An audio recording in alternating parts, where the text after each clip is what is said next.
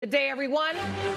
I was born and raised in Detroit. Growing up there, I saw people like me running things. This is a courtroom, not a circus, so we're going to calm down. I'm sorry. What I found there was a passion that I didn't know existed. This is the bottom line. I'm excited to free fall into the limitless possibilities with we the people. So many are fearful of the law. They think it's something that works against them. I think you need to begin to accept responsibility for your mistakes. We are the people.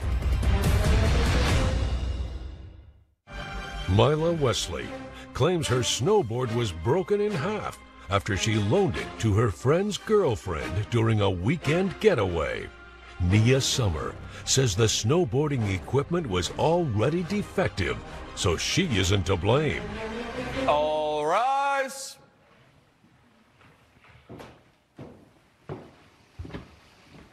Court is now in session. The Honorable Judge Lauren Lake presiding.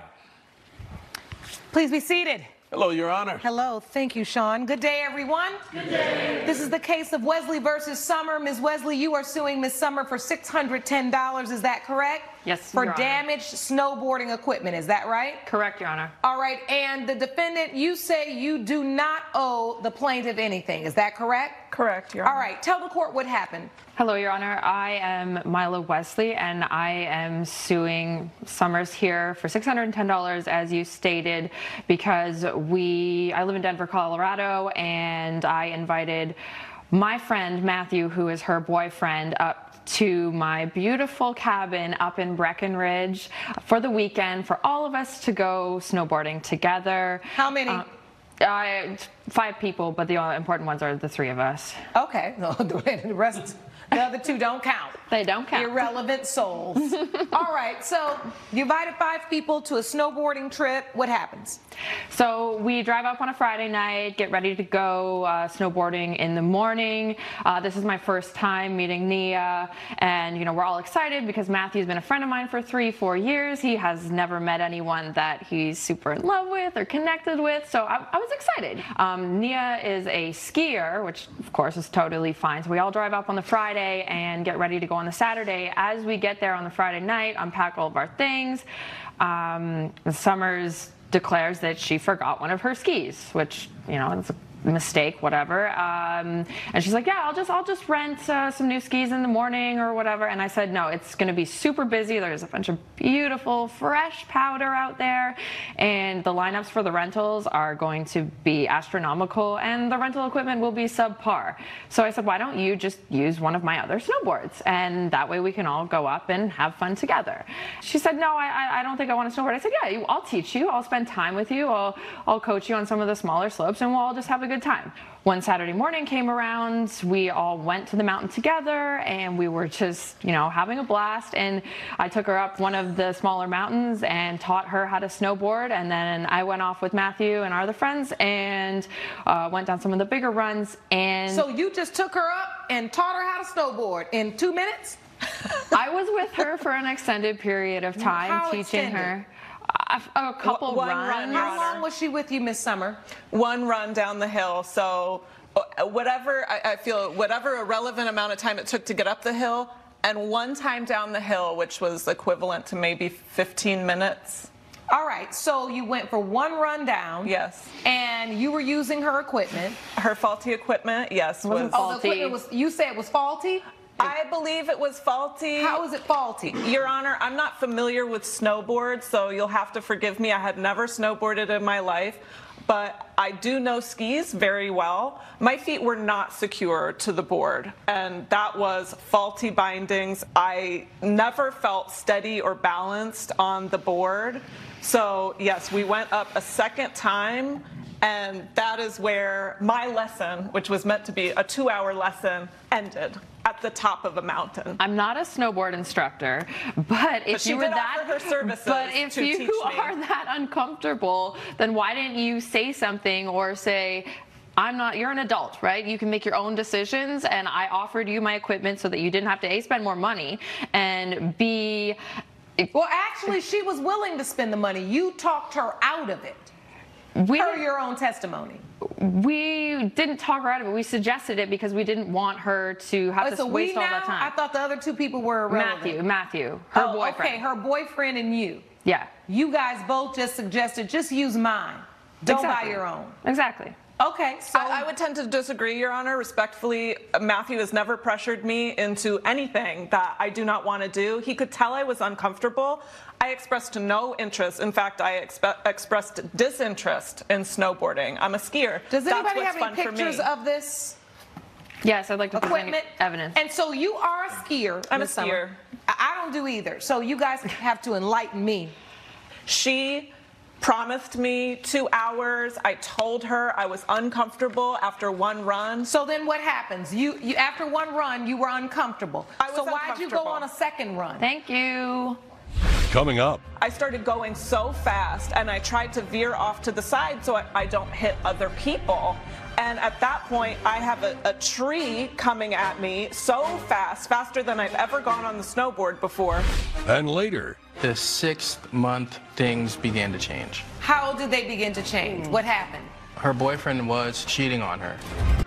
we're back with the case of Mila Wesley, who blames Nia Summer for destroying her snowboard.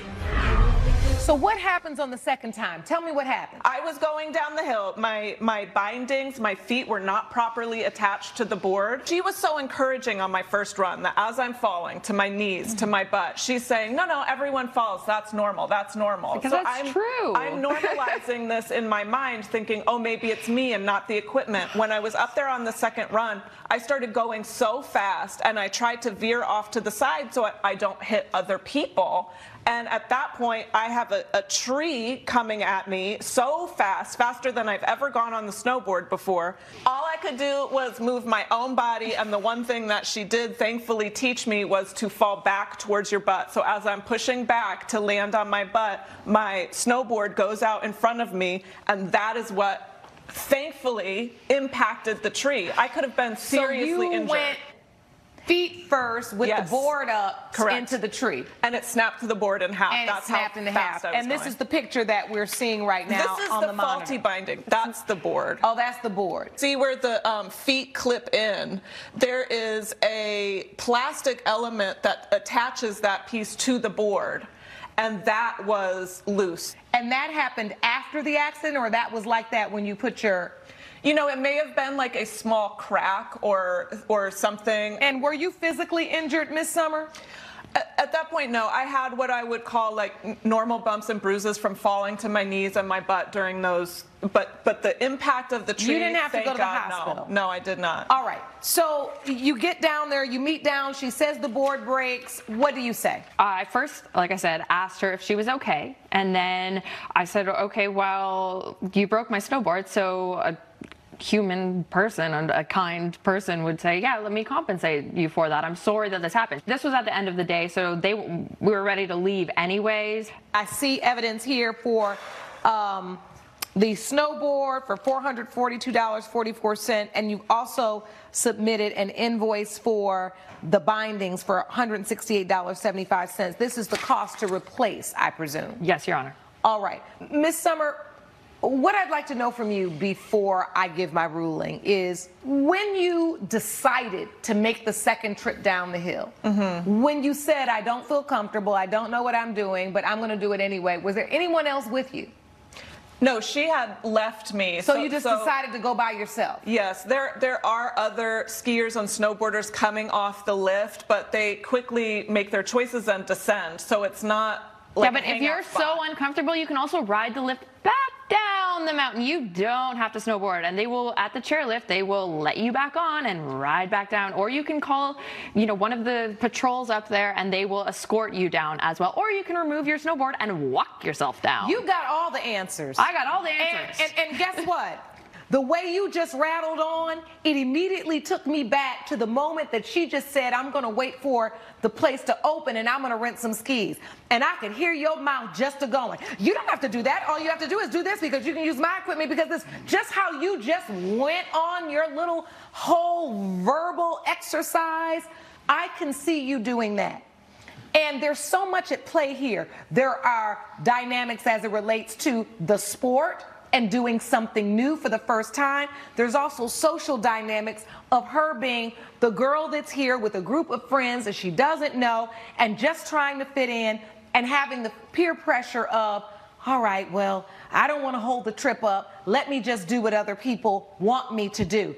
That's where you went wrong, Miss Summer. Because you had in your mind what you were going to do, what you were capable of doing, and what you knew how to do. But you allowed them to coerce you and basically convince you that you're going to be helped. All you have to do is get on this snowboard and go. So there's something called assumption of risk, right? When someone assumes a risk of doing something, then you're responsible for the risk that you take. I do believe that. And I believe in this instance, you did assume the risk when you got back up to that slope and went down. And I'm done hearing testimony. Now, Ms. Wesley, I also think you assumed a risk, but a different type of risk.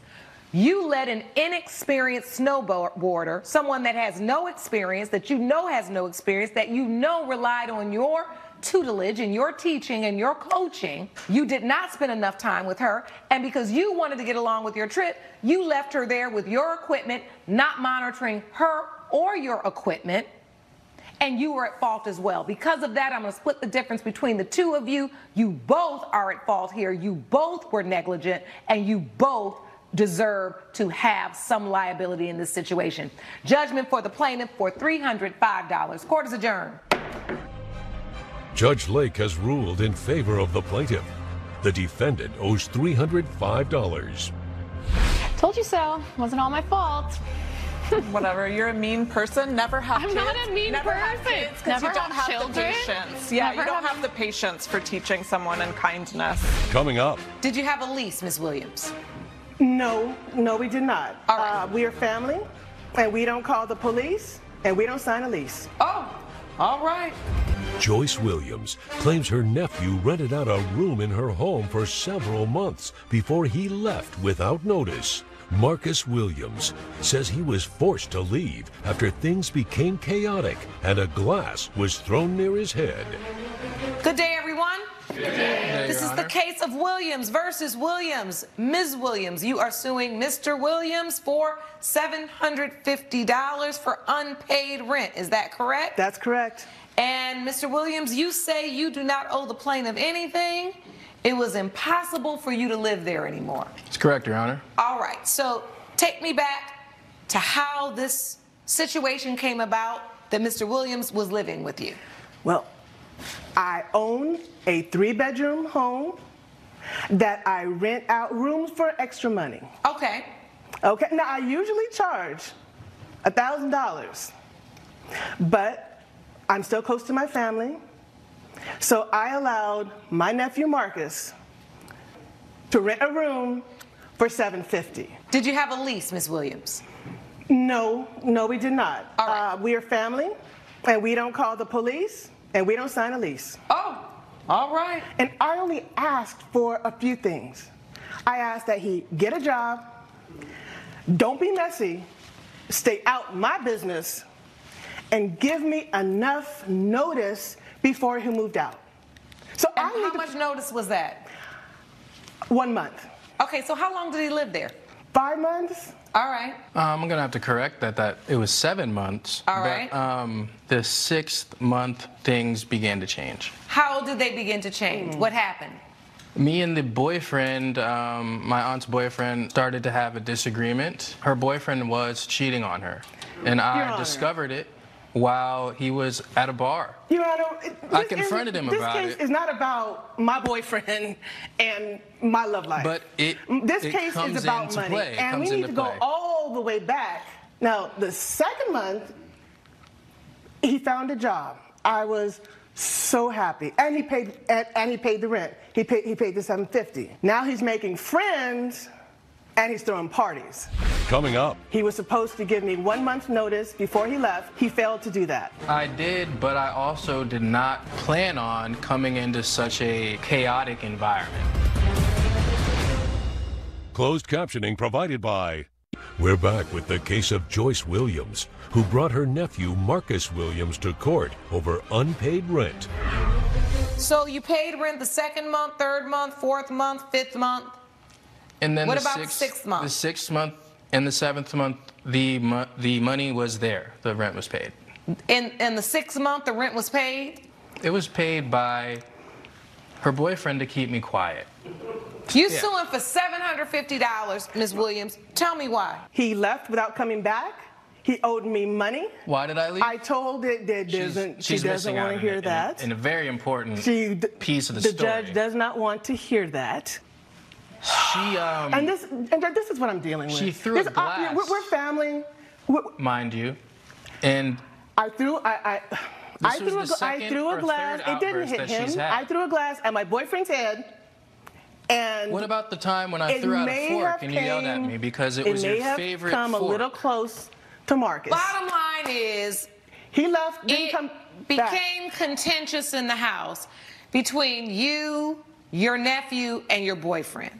He left before paying on the 8th month. He owed me $750. He was supposed to give me 1 month's notice before he left. He failed to do that. And the rent is due the first of the month. The environment. What day did he leave? The 28th. So he left before the next month. Yes, Judge, yes. He didn't pay for the next month, and he didn't give the 30 days notice you agreed to. No, he did not. Did you agree to give a 30-day notice before you left? I did, but I also did not plan on coming into such a chaotic environment. Judge Lake's verdict when We the People returns. Promotional consideration provided by Mr. Williams, you agreed to live in your aunt's home month to month. Your Honor, there is no paperwork, with all due respect. But when there is no paperwork and there is no lease, usually the court and the law assumes that it's a month-to-month tenancy.